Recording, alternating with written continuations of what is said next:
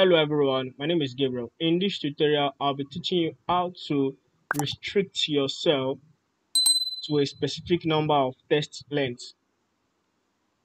Now, let's say in this particular cell ranges, I want to limit the text to 10. All I have to do is to what? Go to the data tab, then you look for what? Data validation. So click on data validation, go to allow. So you go to what? Text length. Then the minimum will be what? 10 and the maximum will be 10 as well. Can you see that? Click on OK.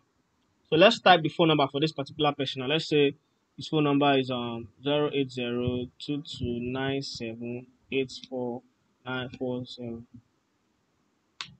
Can you see this value doesn't match the data validation restriction. That means there is a mistake in this phone number. It has passed the limit.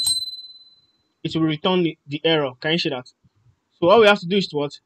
Type the number that it must not go beyond 10 and it must not be below 10. Do you understand? So let's just do it as let's say 08022738390. Can you see that? It has limited it to what? To 10. Can you see that? So if you add two more numbers, it will return error. Can you see that?